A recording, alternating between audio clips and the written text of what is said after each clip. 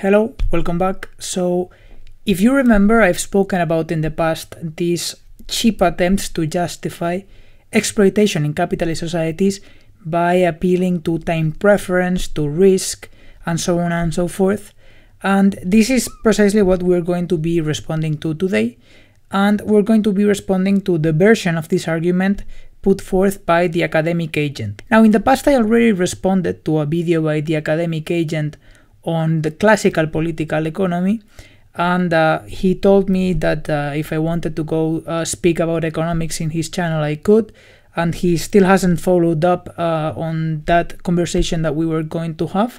So I guess we're not going to have that conversation, but there's still things about his takes on economic issues that I want to comment on. So even though maybe I will, but it doesn't seem like I'm going to be able to discuss this with him directly.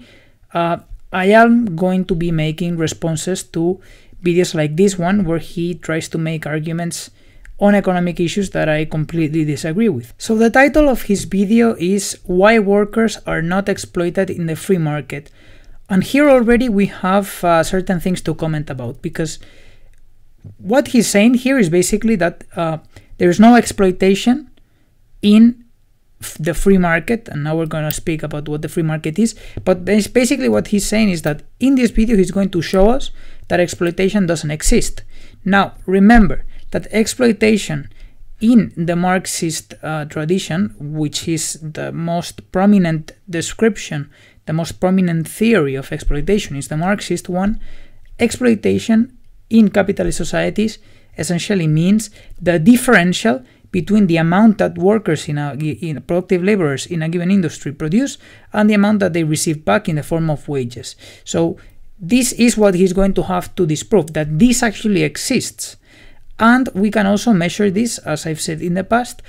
So the rate of surplus value, which is basically the surplus value created in that industry over the variable capital, the wages that those workers receive, is essentially the same thing as the rate of exploitation. And this is something that we have empirical data for, that we have, in fact, statistics to demonstrate not only that this actually exists, but that it behaves in a certain manner and that it relates to certain socioeconomic factors that I've spoken about in the past and that we're going to continue to speak about. And this theory actually, as I've said many times by now, depicts something in the real world, which the academic agent is going to have to disprove. He's going to show that this actually doesn't happen. Is he going to do it? No. Basically what he's going to say in this video is, once again, what I've said, that people like him like to do, which is not disprove the existence of surplus value, of exploitation, but to justify it, to rationalize it, which is what we are going to be actually responding to, not to a criticism of the theory of exploitation, not to an actual rebuttal of the existence of exploitation, but to an attempted justification, rationalization of exploitation. Second of all, it is important to notice here the reference to the term free markets. Now, what exactly is a free market?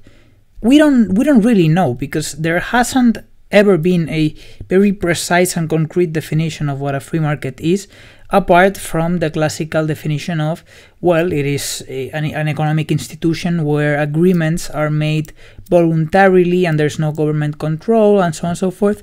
But in reality, the question here goes deeper, because in the definition of free market, there is this reference to the term voluntary.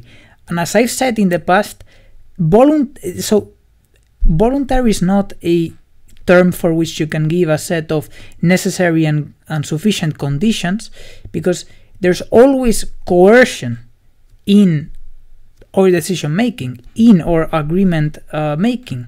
There's always some level of coercion that agents are facing when they make a certain choice, when they agree on something. So this is important to keep in mind, because choices are never truly voluntary. So they can be more or less voluntary. So you can look at it in a dialectical fashion using, more Hegelian philosophy, where you can look at different periods of time, you can look at different interactions, and you can see which one is more voluntary or which one is less voluntary, in which decisions there's more coercion being enforced against the people who are, well, engaging in that agreement. But you can never really say this is not voluntary or it is voluntary, the same way that you could say, for example, that this is a microphone and it is not a pizza. So you can't make these binary distinctions when you're speaking about philosophical concepts such as freedom or voluntary or justice, precisely because these terms are far better understood through this dialectical sense of relative to what? It's voluntary relative to what? And already by employing these terms such as voluntary or free, we are surreptitiously, they are moving us towards the realm of ideology. They are moving us not towards the realm of scientific inquiry, but towards the realm of justifying things, justifying the statu quo by appealing to some ideal of voluntarism that actually doesn't exist in the real world, because there's always some form of coercion being suffered by the person, or well, being suffered depends on how you want to look at it, but there's always coercion involved in decision making. So as a proper social scientist, you cannot just go to do a scientific analysis of a economic phenomenon, looking at it through the lens of voluntarism, through the lens of freedom, of what these ideological categories, so that you can then justify that particular phenomenon that you're looking at. You need to look at it through a more scientific lens, where you try to describe what it actually is, how it actually works, and then maybe you can give your own moral considerations. But already in employing these concepts of freedom, voluntary, and so on and so forth, are not really leading us towards a path of understanding exploitation, but towards a path of rationalizing it, as I've said many times in the past now. Some people think that workers are exploited by business owners. In this video, I'm going to explain why that is not the case. Trade is not a zero-sum game, but an agreement of mutual benefit in which both parties gain something. So right from the very get-go, we can see how my initial statements about this not really being a scientific inquiry into exploitation, but an attempt to justify it, are actually sound, because the first thing that he's going to talk about is trade, and trade not being a zero-sum game. Now, no one in the history of economic thinking, as I've already told him, especially Marx or Engels, had ever said that trade is a zero-sum game. Now, this is not actually something that has been claimed. And furthermore, Marx never said that exploitation occurs in exchange. Exploitation does not occur in exchange, does not occur when the capitalist advances in the form of variable capital the wages of productive workers. So to say that trade is not a zero-sum game as a criticism, as a rebuttal of the theory of exploitation, is actually factually incorrect, because exploitation doesn't occur there. It occurs in the production process, where workers work beyond what is needed for the reproduction of their labor power. This can be a trade of two goods, or a trade of money for goods. In the latter case, the party selling the good is buying the other party's money, a small detail often forgotten. Now, the situation with work is exactly the same. The worker buys the owner's money with his labour. She gets his time and efforts, and he gets her money. So this is actually not true, because normally when trade occurs between commodities by people who are just going to consume that commodity for their own personal consumption, this is an exchange where the commodity is exchanged and it is consumed, and there is no surplus created in the usage of that commodity. However, it is different actually when the capitalist trades money for the labor power of productive laborers, because in this exchange, although the exchange itself is of the same form, what actually is happening here is that the capitalist is exchanging so that when consuming this labor power, they can extract surplus value from it.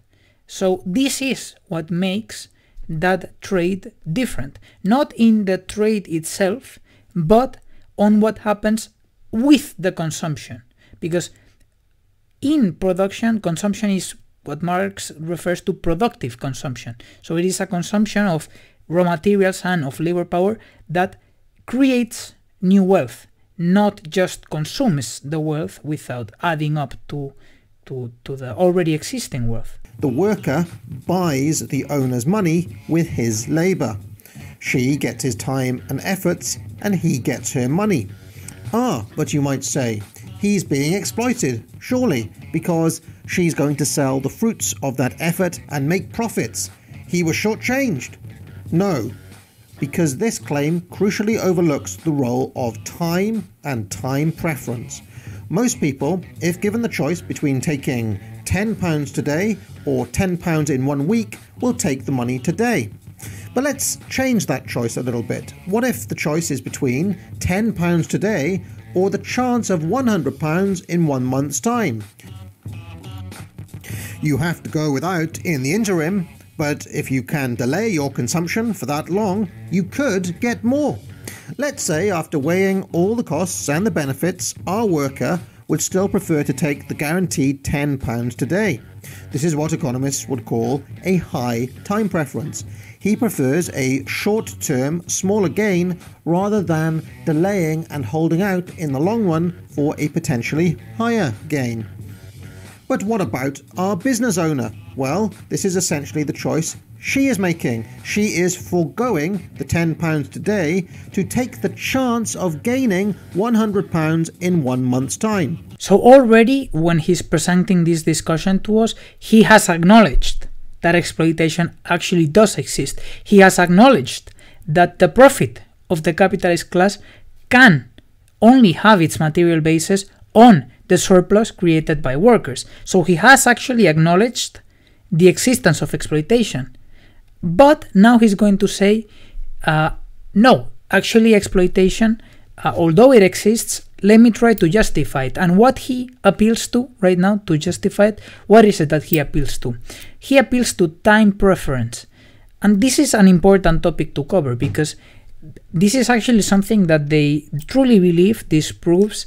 Well, it actually does not disprove the theory of exploitation itself, because as he just acknowledged, the exploitation does exist, but it is an attempt to disprove the claims by socialists that, well, this relationship of power is antagonistic, and that thus we should strive to a world where workers need not sell their labor power to the capitalist class, where they can collectively own the means of production. So this is actually what's being challenged here. It's not exploitation itself, but the in a sense, the belief that we can do away with exploitation by making everyone the owner of the means of production. And why does this argument not even consistently debunk this idea?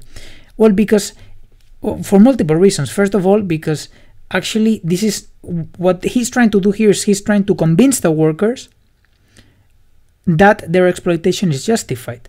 But in the end, the workers are themselves the ones that are going to make the judgment of whether or not they actually feel like this system works for them. So this would be analogous to talking to a slave in a slave-based society and telling them, actually, you know what, sure, you are a slave and there's, this antagonistic relationship, but actually it's justified because God set it out to be this way. You were born this way and you're just a slave by nature, and so on and so forth. And it is different biological conditions, different, divine, in some instances, conditions that have determined your position of inferiority, and the only thing that you can do is actually just stick with it. So this is basically what we are seeing here.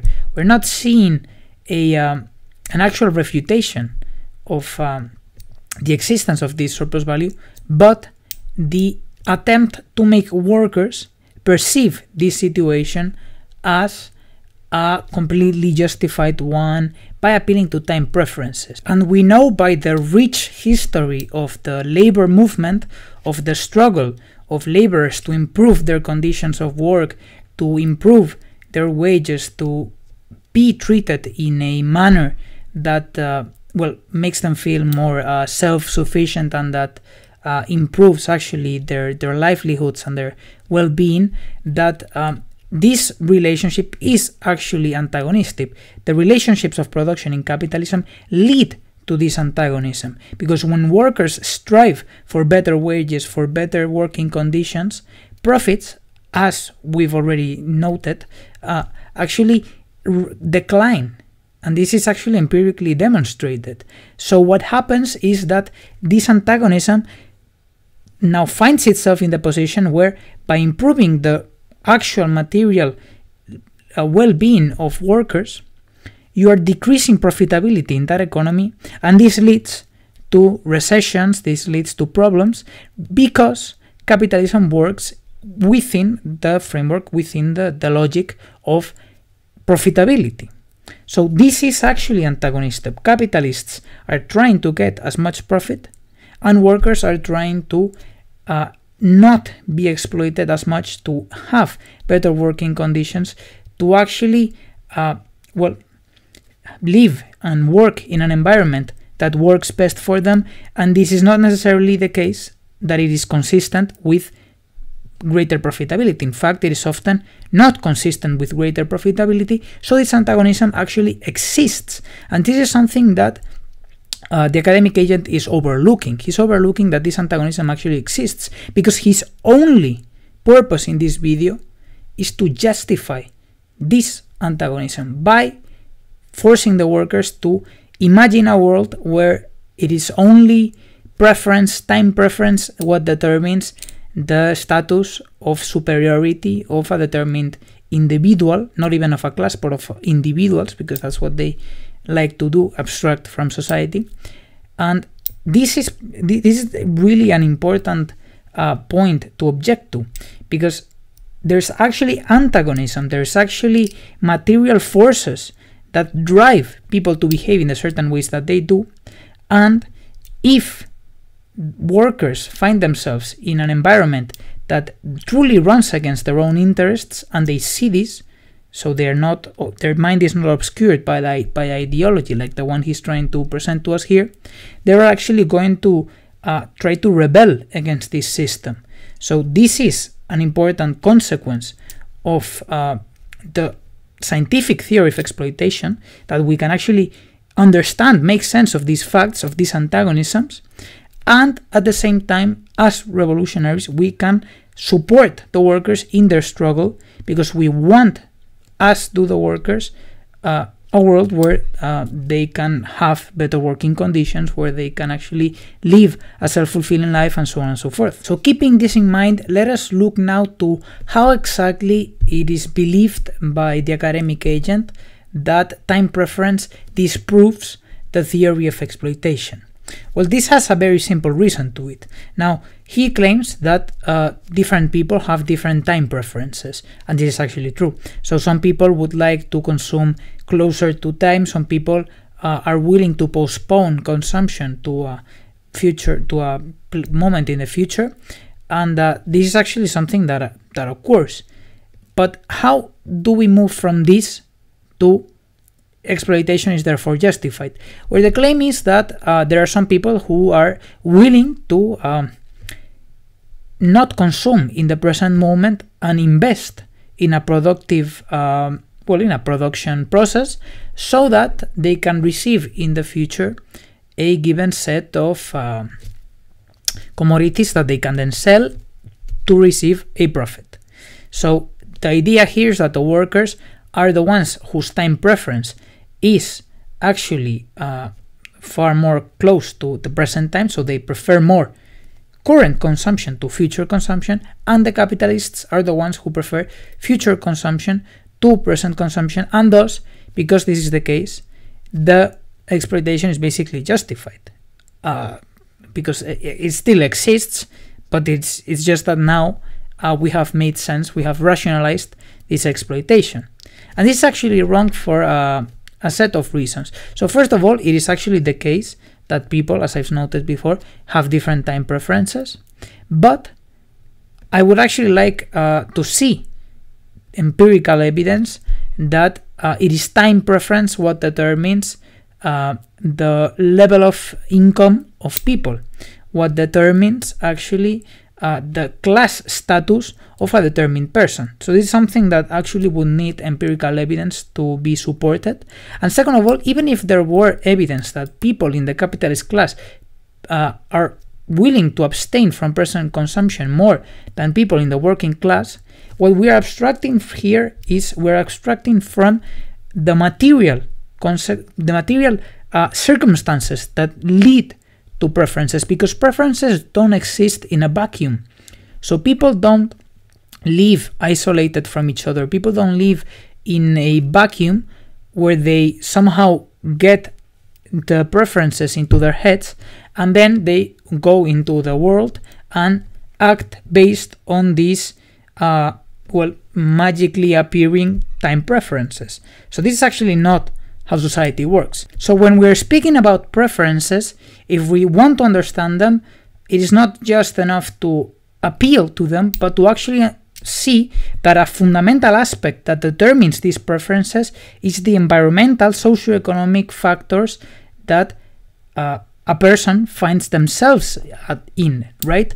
So again, they don't come magically from the sky, but they are actually the product of a given set of material circumstances. And here is an important part, because what they always seem to ignore, what people that justify, that try to rationalize using this argument and the risk argument, they always forget is precisely that preferences need to be backed by material circumstances in order to be materialized in some sort of consequence, in some sort of action. So I could perfectly well be willing to invest $100,000 today in a given production process and abstain from using those $100,000 so that I could receive a greater profit in the future. But if I work 12 hours a day and I received a barely minimum wage and I cannot barely even make ends meet, how am I even going to be able to materialize my time preference? How am I going to be able to get to a position where I can actually see the fruits of my investment in place? So it is not just simply enough to prefer something for your preference to actually be materialized in reality, but you must actually have the material possibility of taking action, which is something that the vast majority of people cannot do.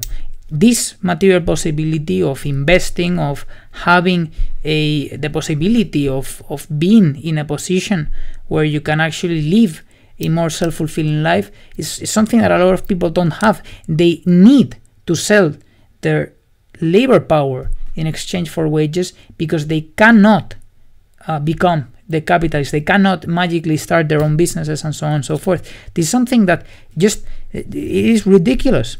So in the attempt of justifying exploitation, the best that we can really come up with is this: well, people have different time preferences, and the capitalists have they prefer more future consumption to prefer consumption to present consumption, so they are going to invest now and then in the future they will receive their profit. But hey, they have advanced to the workers who have a time preference that is they prefer a lot more present consumption, so they have actually made the workers better off by giving them wages today instead of having to wait for the future.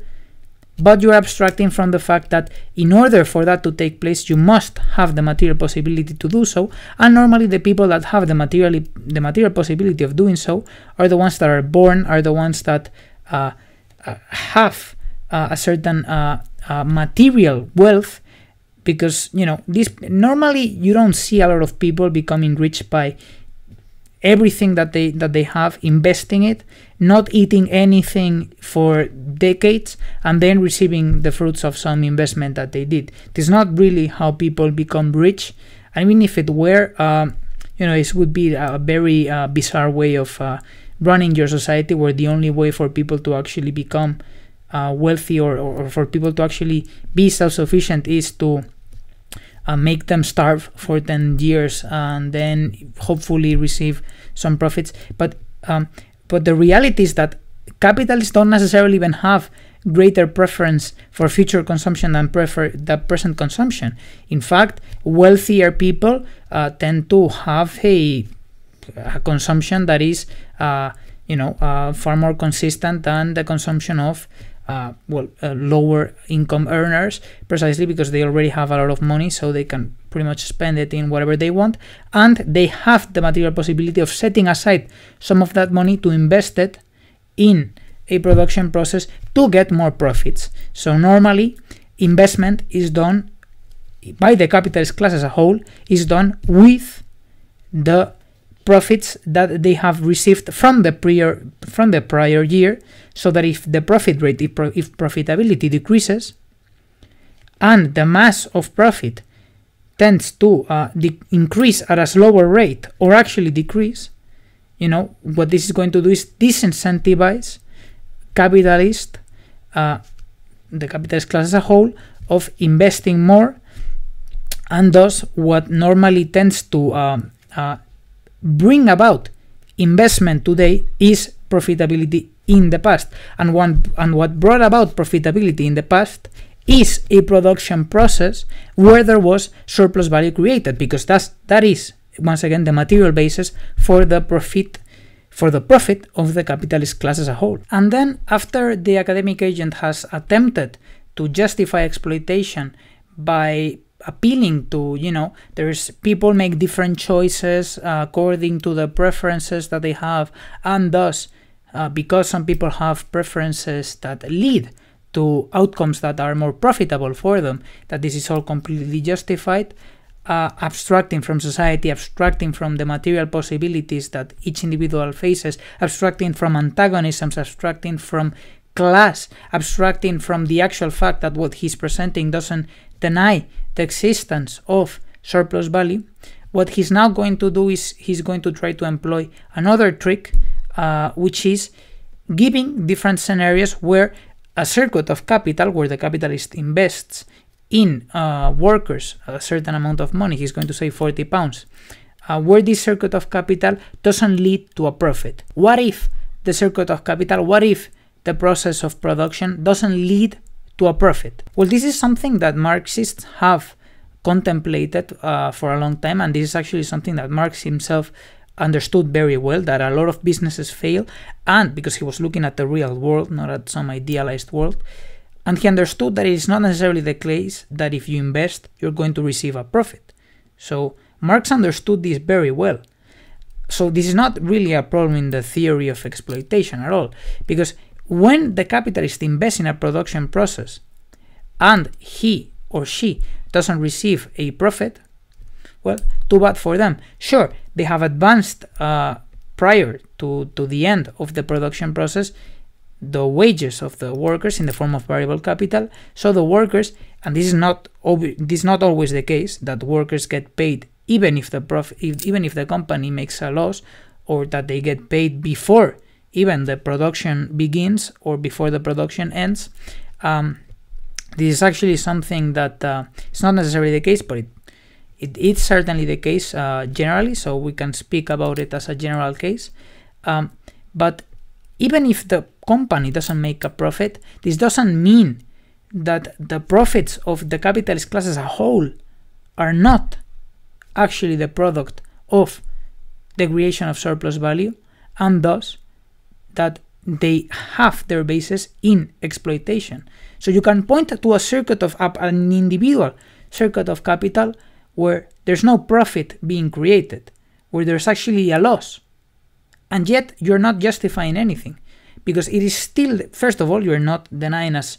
This is a pattern that continues to manifest itself.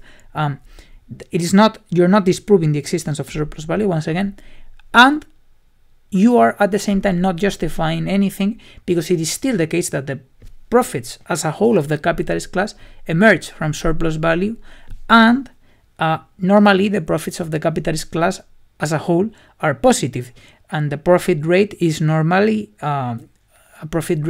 positive. So and even if the profits of the capitalist class as a whole were negative, this would actually mean serious economic consequences. So this is actually something that I would guess that the academic agent himself wouldn't want.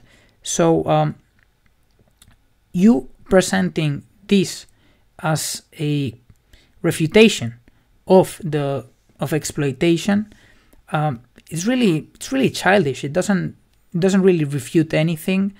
It doesn't even justify the phenomenon that it's trying to justify. And sure, individual capitalists might make a loss, but this has nothing to do with the fact that aggregate patterns still emerge from economic institutions, from economic relations, and that these patterns lead to certain outcomes that are antagonist, that are rooted in antagonism, and that thus capitalist societies are constantly in this process of instability, of booms and busts, and so on and so forth. So a complex economic phenomena cannot be understood by looking at a single